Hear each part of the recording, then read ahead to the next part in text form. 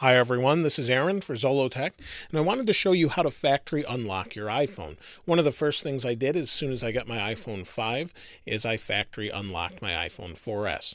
Well, it took about a week or so, but I was able to do it.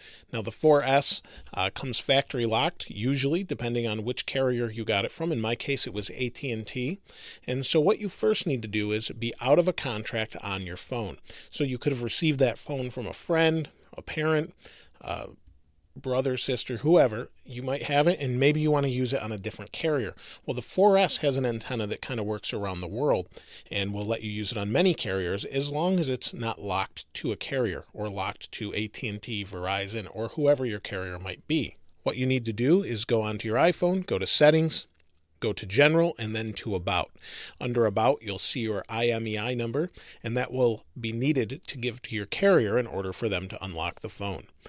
Now, once you've done that, you can submit that on att.com/device unlock as long as you have the account with them, and you can do it that way. Now, if you have Verizon, you'll have to give them a call, or Sprint, or another carrier outside of the United States. You'll need to give them a call, and what they can do is submit that number to Apple. Once they've submitted that number to Apple, it will allow you to unlock your device, as I'm going to show you in a moment. Once your device is unlocked, you'll be able to use it around the world on just about any carrier, depending if it's an iPhone 4, 4S, or even an older iPhone. So let me go ahead and show you exactly how to do that once they've submitted that information. You want to make sure your phone has been backed up before you do this, or you're on your new phone, as it will wipe this phone that you're going to unlock. Open iTunes, click on your phone on the left, click Restore, and then click Continue, either with a backup or without, and then click Restore. It will warn you again, click Continue, and it will begin the process of restoring. If you already have the software, iOS 6 in this case, it will take some time to verify it and then just load it onto the phone. If you don't already have it, it will take some time, even longer actually, because it needs to download that.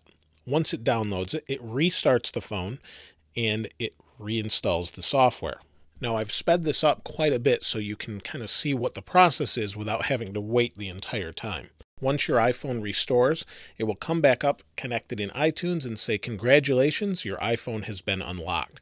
You can continue. You can either restore your backup or you can sell it off or whatever you're planning to do with it, and it should be all set. If you have any questions, please place them in the comments below. As always, thanks for watching. This is Aaron. I'll see you next time.